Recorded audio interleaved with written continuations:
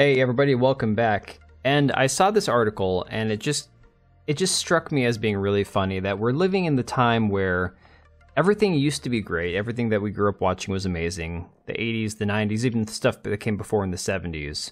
Yet it was all problematic. So as much as we all loved it, and as much as people can look at it now as like an IP that needs to be modernized or reimagined for, a quote modern audience, because let's face it, nobody's creating anything worth talking about these days. Nothing new. There's nothing imaginative that's actually compelling people to go to the theaters other than a few one-offs here or there.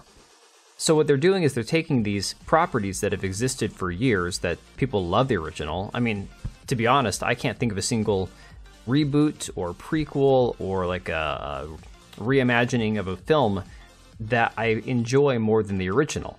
But they're taking these original ideas, these things that would be problematic by today's standards, and they're reimagining them for a modern audience. That's kind of the kiss of death. Whenever they say that phrase, reimagining for a modern audience, you know the thing's gonna suck. And so I saw this article from Fandom Pulse here, talking about how we have an upcoming sex-swapped Conan, which is going to be a queer cringe fest. Their words, but when you go through the synopsis of the film, that's pretty much what it is. And the movie's called She is Conan. And basically, the movie's full of non-gender conforming characters. They want to do away with female stereotypes.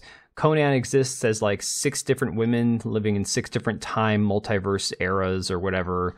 There's like the androgynous female demon dog person. The whole thing seems really cringe. I think it's actually in French or a different language. But this is just their way of saying, no, see, the original Conan is bad because he's a very masculine, macho dude, and you can't have that. You have to change things. And sure enough, this might not be the actual intent behind this next thing we're going to talk about, but you can guarantee there's going to be elements of this in here. And what I'm talking about is the new Alien movie, Romulus, which supposedly is supposed to be a prequel set between the first and second Alien movies.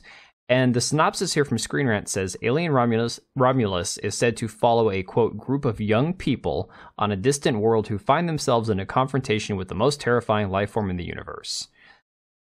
And their tagline here is that the new Disney Alien movie is moving away from the Ripley blueprint by using young characters. Now, don't get me wrong. I get that Sigourney Weaver was no spring chicken. Like, she wasn't 15, 18, 20 years old in the original, but she couldn't have been more than, what, 25? 26 maybe. Maybe she was closer to 30. I don't know. But the reality is what they're doing. I mean, they summarized in their article here on Screen Rant. It says Disney's new Alien movie, Romulus, is taking a different approach from Ridley Scott's original film, focusing on a group of young people in a slasher in space scenario. While this departure from the original may concern fans, incorporating the teen slasher formula can potentially rejuvenate the franchise and appeal to, quote, modern viewers.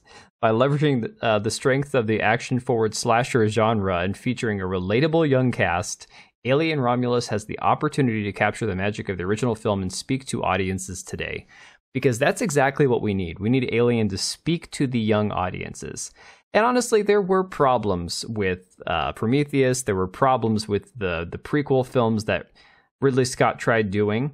And in these articles from Screen Rant, they actually go on to talk about how it's a great idea to move in a younger direction and to move away from Ridley Scott's vision. And again, I am willing to admit and very blunt, honest that yes, there were several of the Alien films that sucked, okay? There were a few of the ideas that could have been done better, and they were just crap.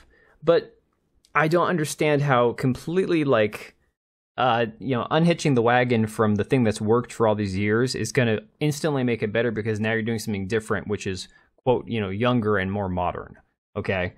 They even had an article here saying 9 reasons Alien Romulus is better than a Ridley Scott Covenant sequel.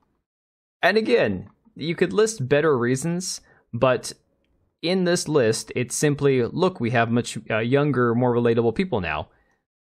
And this is the cast, in case you were wondering.